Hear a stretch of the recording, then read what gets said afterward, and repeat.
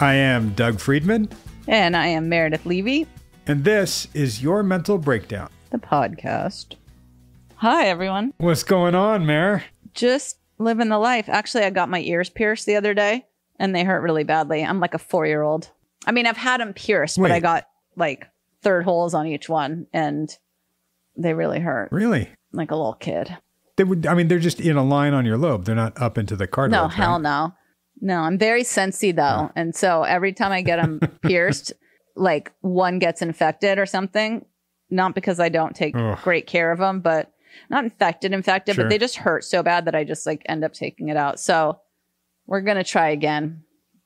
Is it sad that that just gave me a sense memory of being a teenager and getting my ears pierced and being able to like turn the studs, the piercing studs? That's what I have to do. And it would like get crusty and hurt and like gross. And then you put peroxide on it and that it bubbles and you hear currently really what's loud. Happening to me, but not quite that gross.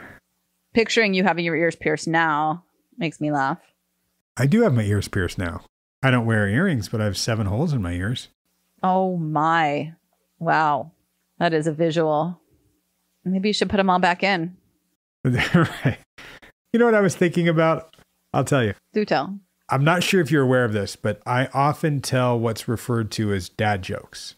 I have that kind of a sense of humor. Yeah, I feel, right? Well, sounds a little familiar. I'm not sure. Yeah. Well, stick around. You'll hear it. Okay. And I was just thinking, like, I don't have kids. I was thinking, like, well, maybe if I did have a kid, one of the endearing things or annoying, I don't know which, let me know, is when the kid starts to get older and starts telling the dad jokes back to me.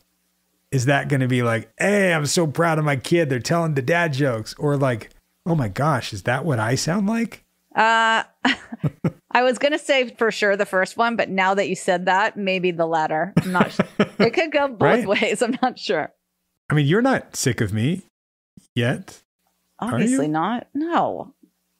I mean, I roll my eyes every time you say, not every time. Like, it's also shocking how smart I think you have to be to have the wit and comeback that you do.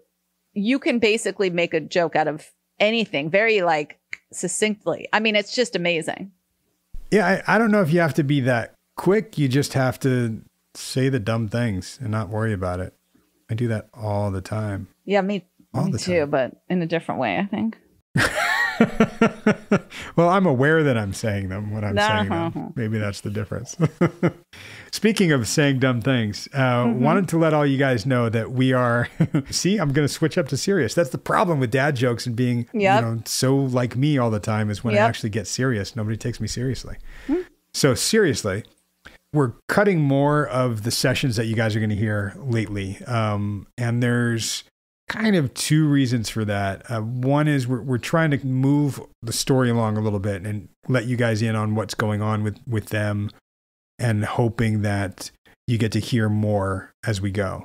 The other reason is more clinical, and it's something where when you get to this point in somebody's therapy, I think we're like 2 years into Drew's therapy, we're getting to a place where what he's bringing in every week and what he's talking about every week isn't always right into the heart of the matter. Like we'll kind of chit chat. He takes his time, not any fault of his, but just getting into the meat of the story or getting into the meat of what he's dealing with, what we're working on. It's a circuitous route to get to the clinical stuff. So we're cutting a lot of that stuff out to just get to the more clinical stuff.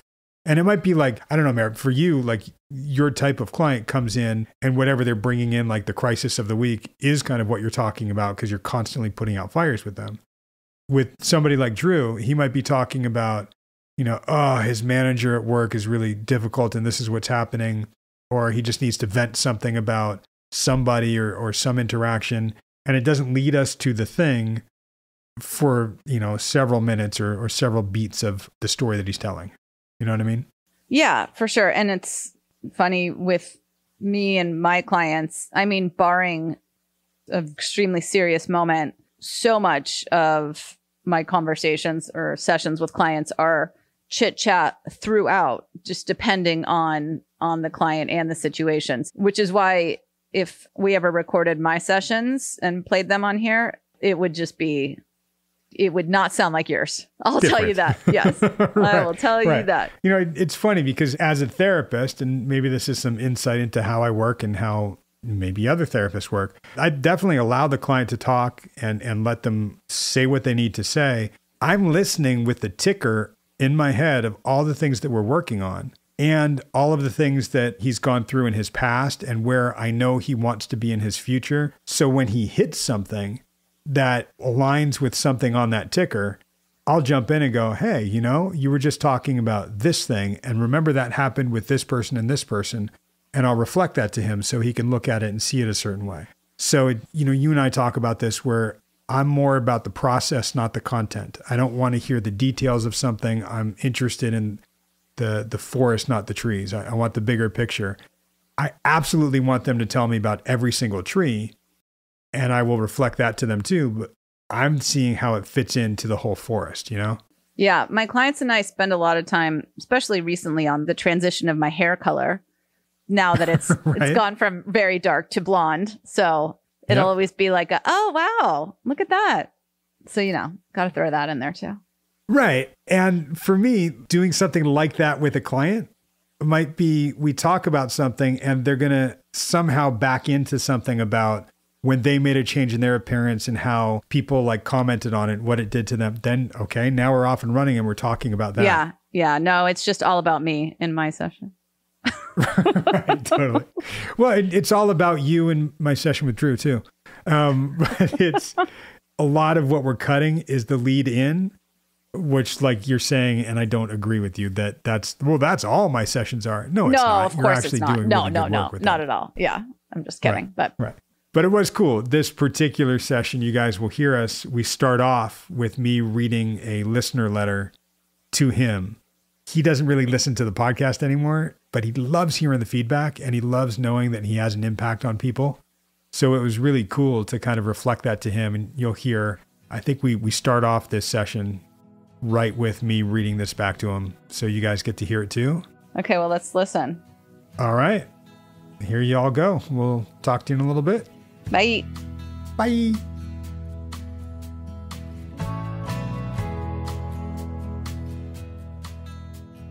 On a separate note, your podcast is world class, and I really hope you take pride in the knowledge of how many people you and Drew are helping. I will keep recommending it to my friends and family. Thanks again. All the best from Dublin. That's cool. Ireland. Ireland? Dublin, Ireland. Oh, I thought her name was Dublin. Thanks, Dublin. Yo, what's up, Dublin? What's happening? Thanks for the props. That's Ireland. Wow. That's crazy. That's really crazy. Yeah. Yeah. I love the reach. I think that's the coolest part. I think day one is what we were kind of talking about. We talked about it a little bit at the very end of our last session of kind of what I was trying to do. I think you specifically have really inspired me in what I do and where I'm taking it and what I want to do with it and finding what my meaning in the world is, you know, my purpose and what's the point. One of the most meaningful transitions in my mind frame of what I think therapy is I've always thought it was like a weakness or like I said in the very beginning, an asterisk, you know, on my name of like not really wanting to talk to people about it and not wanting them to think that there's a weakness in there. I think this has really built me up to realize that it's like working out and bodybuilding. It's a completely different type of way to think about it, right? To be able to give back to the people that I think that I'm trying to make a mark on, it's been good so far. It's you feeling like you have purpose and you're being of service. That's big for you. You know, that means a lot. Leaving a mark and having an impact in a certain way, that seems to motivate you more. It's brought me back to the excitement factor of what I've been lacking in clothing. And it's been a fun kind of challenge to get back into the just being there authentically. And I'm busy as shit. Like I'm busy as shit right now, but I don't feel overwhelmed and I don't feel overstretched and I don't, you know, I feel like I found my groove again. And it's been a long 3 months. You know, it's been a very, very long 3 months. To be here now, it feels really good. And I'm not taking away from the last 3 months because I think all of that needed to happen for me to kind of see a little clearer. But I feel really good about kind of everything going on. How you're talking reminds me of how you talk about Milemarkers, right? Mm-hmm, mm-hmm. It's just taking stock as you go. There's something that you're experiencing, which is the more authentic I am, the less taxing it is on me. And I told you about Maddox moments. Picking your moments and not going 100 or for you, 110% all the time, and then you're spent and you have nothing. Yeah. Right? Yeah, totally. It's going at like 75% sometimes, and that's okay. When it is authentically you. Yeah, exactly. I think I'm even transforming my 10% disappointment into maybe a 15, 20%, I don't want to call it withholding, but like my reserve. And knowing that when I kind of hit that E, I still got a little more to go.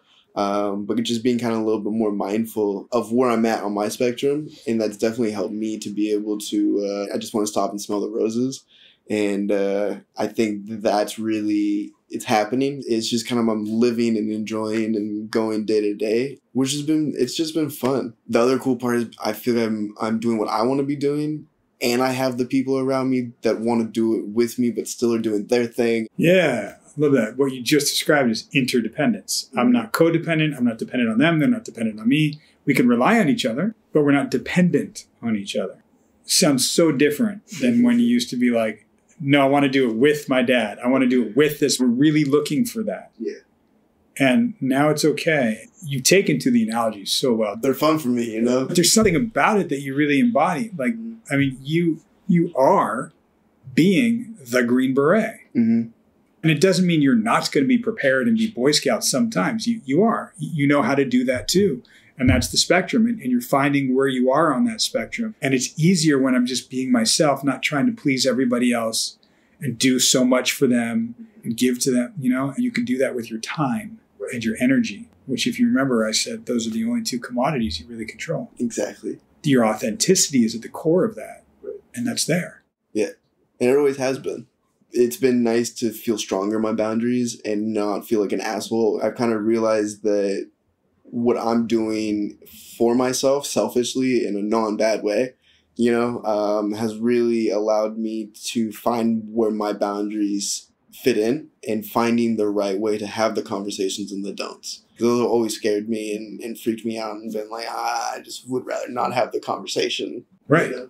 Especially when they would be 10% disappointed and that wasn't okay. Yeah. Before the holidays, where on the one hand, you were talking about not going home and how that was going with mom, you know, and her like guilting you and then like, well, calling me up and then saying, that's guilting me. Like, you know, you had that with her.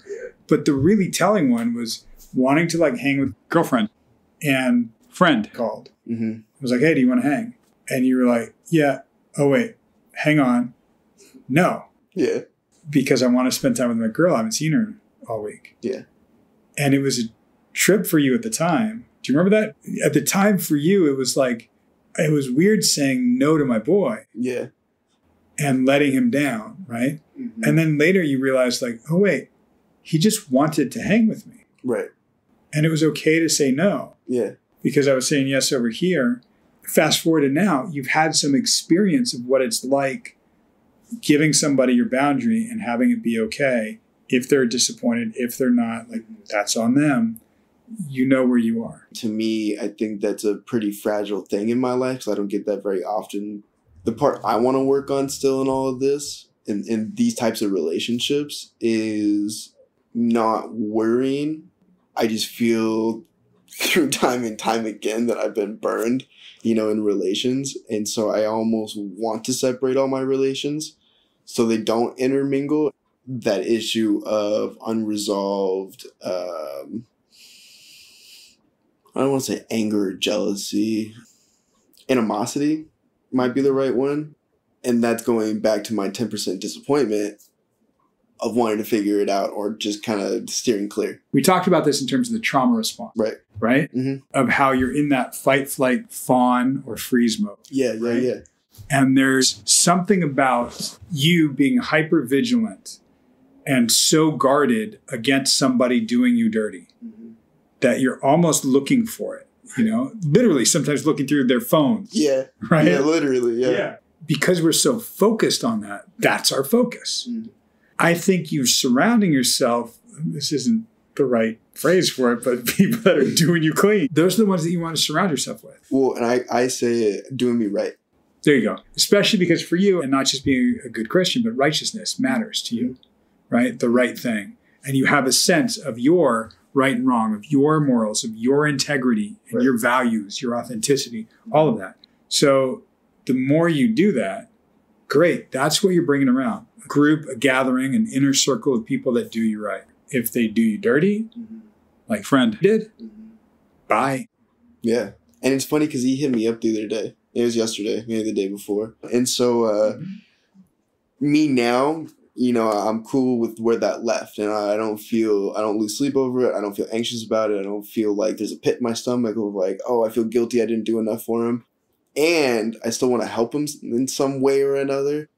I don't know for me right now if that makes sense. Going back to my moral compass of what I think is right and wrong. I always want to help people, and I don't really care too much if they've done me right or done me dirty. I still want to help them, you know? And so I think for me right now is navigating what it looks like to have an appropriate relationship with him and not dive back down the rabbit hole of opening the floodgates for him and giving him all of my relationships and everything like that, and being okay with his disappointment as the relationships progressed. If I do 20% of what I was doing, he's going to be mad disappointed in that, but I'm going to feel good about it because I'm still doing what I think is right.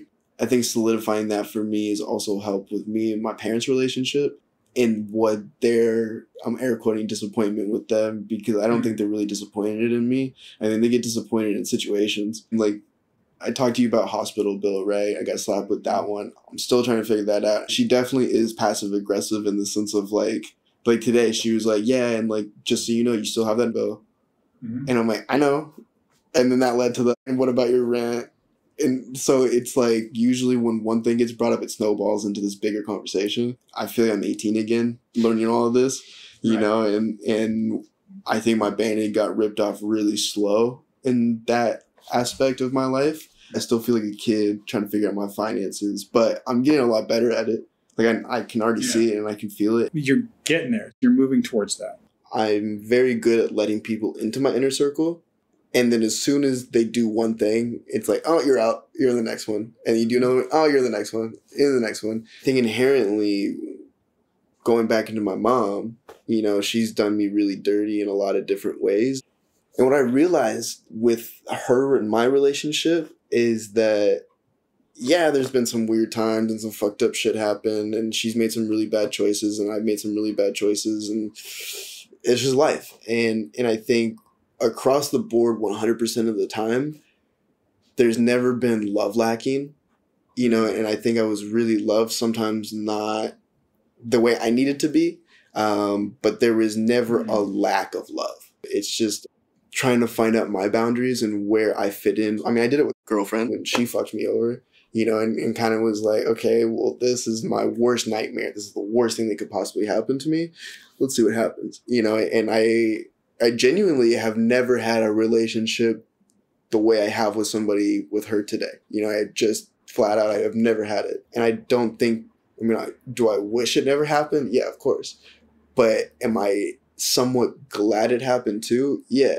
So I can kind of get out of the way and be like, okay, now where do we fit in together? And if we just don't, then okay, that's okay too. What I'm trying to say in that is going back to the very start of this is how independent I'm feeling right now, that it genuinely is okay.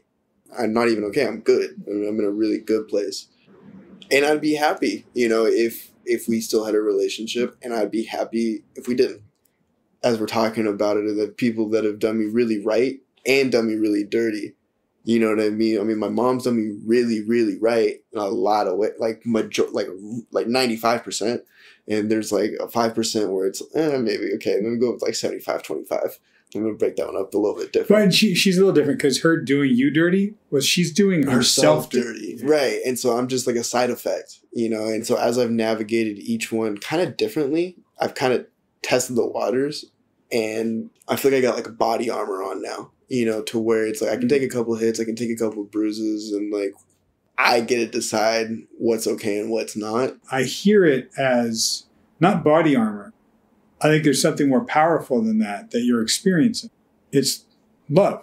Mm-hmm. And it's something you used to say like, yeah, I need to go home to get loved on. right?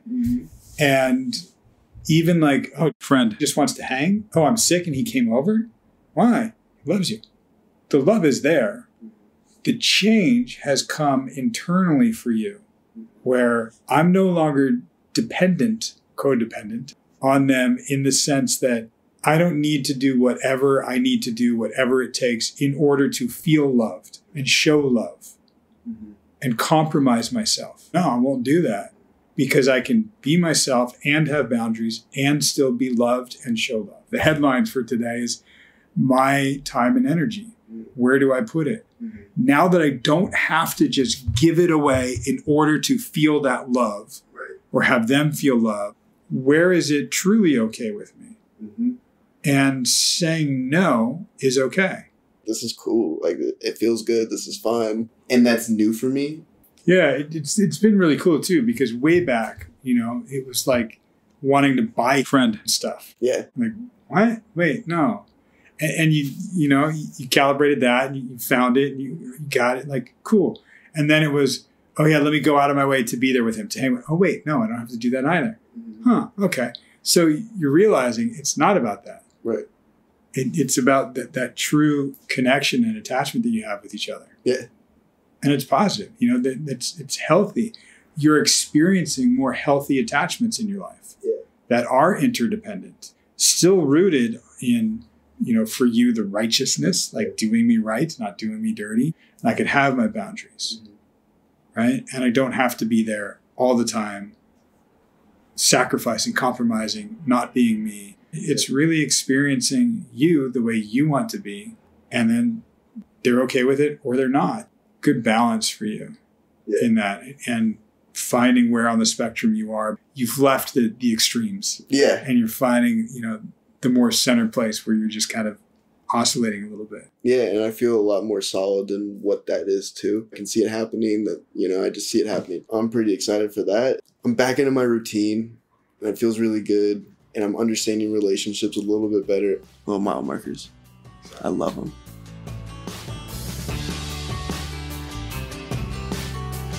And we're back. We are back. It made me laugh so hard when you were like, from Ireland. And he was like, oh. And then you were like, yeah, I can't believe the reach it has or whatever. And he's like, oh, I thought you meant it was like from a girl named Ireland, which I totally could have seen either way. Yeah. Dublin. Yeah. Totally, Dublin. Totally. Her name was Dublin. No. Her name was not Dublin. Oh, her name was Ireland. Was from Dublin. Oh, okay. I got it right the first time. Her name could have been Dublin too. You are part Irish. You've been there. I am. Dublin is in Ireland. I haven't been there. Not yet.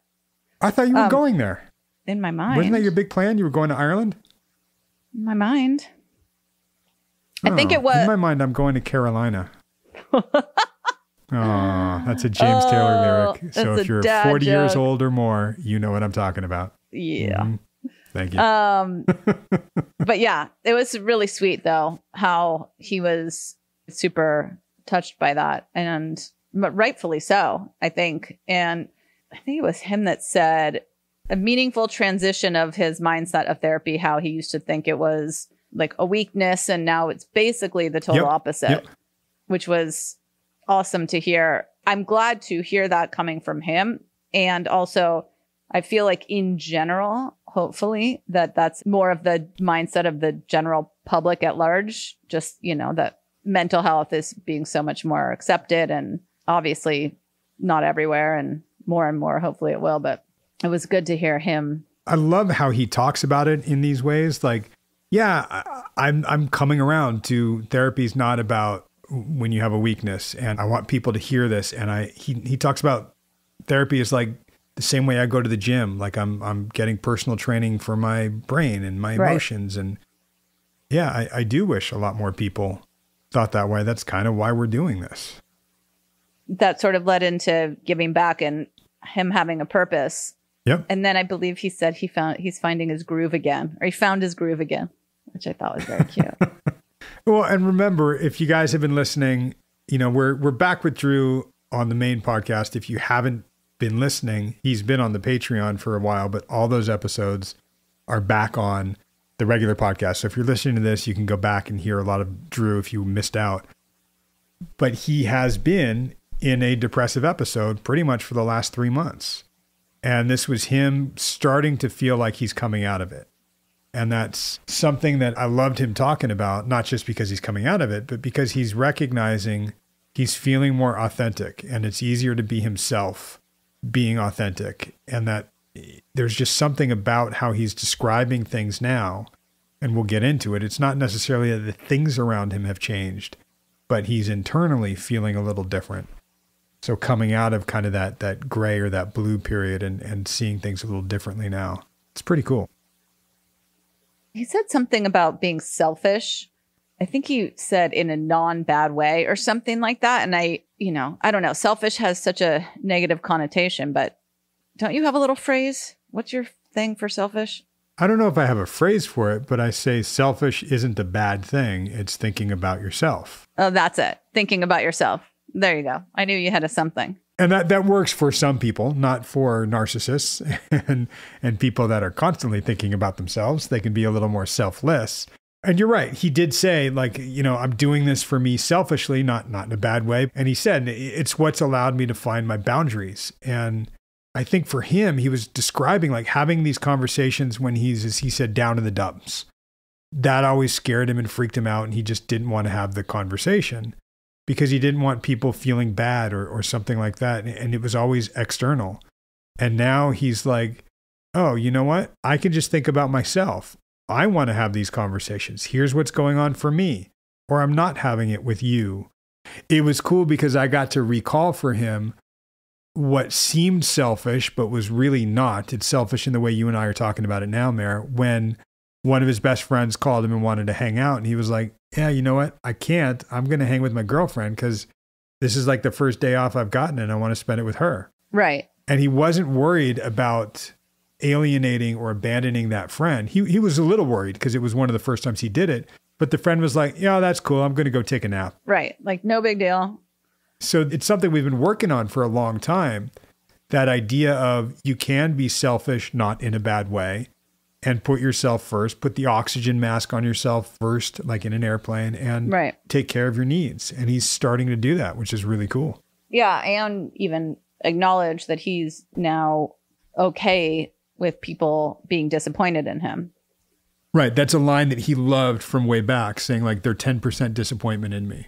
It's cool because it is opening that up a little more and giving him more room to just be where he is. He's like, well, if they're going to be disappointed 10% or whatever it is, fine. I'm going to have my boundaries and take care of me. Right. Great. And that's something that, again, we've been working on for so long. An interesting parallel because with Sarah, we were talking about something similar, that superpower thing that they have. And for Drew, that idea of not putting on the cape all the time and not going out there and doing so much for everybody else all the time that burns him out. And can you take care of yourself? And he's just starting to kind of live that. And that's, I mean, something I thought you would pick up in here was the idea of people doing him dirty. Right? Yeah, of course. You're like, oh, doing you clean? He's like, doing me right. I'm like, oh, God. Yeah. It's like, okay, yeah that's better. Surrounding himself with people who like do him right, and everyone else, you're just like, bye. Yes, obviously, to some extent. Like, your parents are your parents, and obviously you can always set a boundary and peace out from them too, depending on the situation. But it's definitely, you can't pick your family type thing. No, we got who we got. Right. But at one point he said he still wants to help people that have done him dirty. And I'm like, what the fuck? Then he started talking about his mom. I guess the question is, like, obviously you didn't go into specific detail. I would have been like, help how? What do you mean? Who? Why? But I was just like, okay, well, it depends, I guess, on what he means by help. But I was sort of like, okay. He talks about like his good Christian values and being a good person and really wanting to help people out. I think where that actually comes from is a fear of abandonment and fear of judgment. And that's why I talked about the fight, flight, freeze, fawn. He'll fawn. He'll try to make it okay with everybody, people pleasing, make sure they're all right. And he would also, like he said, lose sleep over it and feel anxious about it and have that pit in his stomach and feel guilty and go down that rabbit hole. And he's doing less of that, which is cool. Him recognizing, though, like, yeah, I still want to help people that do me dirty. Right. He's not ready to give that up. Yeah. We're just calibrating it. We're trying it differently. And we're seeing, like, right, when you have boundaries and you don't feel guilty, what's that like? And if you have boundaries and you do feel guilty, what is that like? You know, as opposed to, oh no, I just shouldn't have boundaries. We're really leaning into the idea of independence and interdependence, which is very cool for him. Yeah, I loved how he sort of said, yeah, the people around me that, you know, we do things together and then they're also going and doing your own thing. You're like, yeah, the opposite of codependence. Right. It was totally. awesome. Totally. And it was even cool, like that moment, you know, you and I, Mary, just joked about like his mom doing herself dirty. He and I said that in stereo, which was cool, you know, because he has held for a long time that she's doing him dirty. And it's not okay because he's trying to be a good son, doing so much, and he's like constantly let down by her. And hearing him say this in stereo with me was like amazing. For me as the therapist, I'm thinking, wow, this is the recognition that he doesn't have to take it personally. He's a separate person from his mom. She is doing this to herself, and he sees that. Yeah, and he even said he's feeling independent and feeling good. Yeah. And even talking about his finances with his referring to his finances and how he's really trying not to talk about it with his parents very much. And sometimes it's sort of like the rebellious teenager phase where he's almost trying to be too independent and doesn't want to have anything to do with them. Yeah. And, you know, him having some financial troubles and having, you know, issues with his heart and that kind of thing. It's tough because he's navigating being independent for probably one of the first real times in his life, legitimately. I got to say, as his therapist, I don't know how you guys feel listening, but I'm so proud of him hearing this. And it's, you know, a lot of what this session is, to use his phrase, it was a mile marker. And sometimes sessions are like, hey, you've reached this mile marker. Let me reflect it back to you so you can see where you are and you can see how far you've come from where you used to be. Part of the journey of going through it with them is this. It's, we have the ability to keep an objective perspective and still be in it with them. But we can stop and go, hey, let's take a look at where we are and where we've come. Check that out. And it's really, you know, going through the stages of development with them because they haven't done it before. You and I were talking about interdependence, independence, and individuation from parents. I've done this with hundreds of teens and adults. Some of them have never done it themselves before at all. Drew's never done it. I've done it with people hundreds of times. So it's really cool to hear him get to this point. And for me as a therapist, I am not jaded. I hear somebody like Drew going through this. I am so excited for them. And I know you're the same way. Like you are the biggest cheerleader for your clients. Totally. Also, he's so young. I know you and I had very different experiences. You were independent since you were a teenager. And I was not at all. For a long time. No, you just got cut off, what, like a few months ago? Yeah, pretty much. 49. Let's see. So yeah, like 47. Oh, right. They said when you turn 50, they're finally cutting you off. Yeah. Okay. But yeah, I mean, I think he's young. I mean, what? His frontal lobe basically just finished forming. So that expectation of ourselves and him, I mean, again, no, acknowledging strengths and weaknesses. Okay. So, you know, he's super independent and super adult in some ways and not at all in other ways. And that's just life. And that's how it is forever. Whatever you want to call it, quote unquote, adult. But I definitely still don't adult in many ways, which is fine. Well, you know, you talked about his frontal lobe finally forming and he's being affected by that. I think your lobe has started forming an infection with the pierce that you just put into it. Fuck you. So maybe soon when that heals, you will become an adult too. Once again. How? It's amazing. Just tying it all together in a neat little bow so we can wrap up for you while you put some peroxide on your ear. Perfect.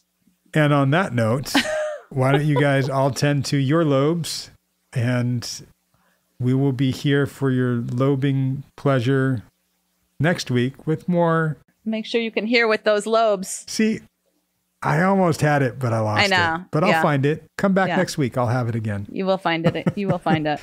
That's right. And we will be back with Sarah next week because we're switching off between Sarah and Drew. So if you don't want to hear Sarah, we'll see you in 2 weeks. If you do, check it out. You should listen anyway. Yeah. It's good. It's us. Listen even if you don't want to. We're going to tell you new and exciting things that you wouldn't hear otherwise.